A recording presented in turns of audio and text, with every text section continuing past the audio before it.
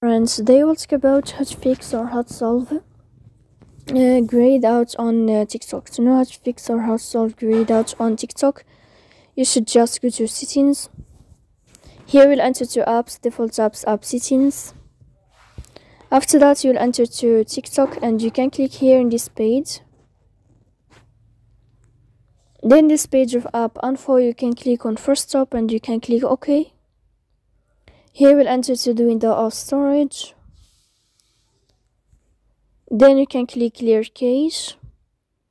Don't click clear data because that can cause you errors in your app.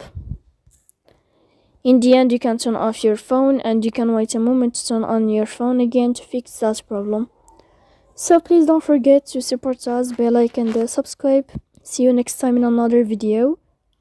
And thank you for your attention and your watching. Goodbye.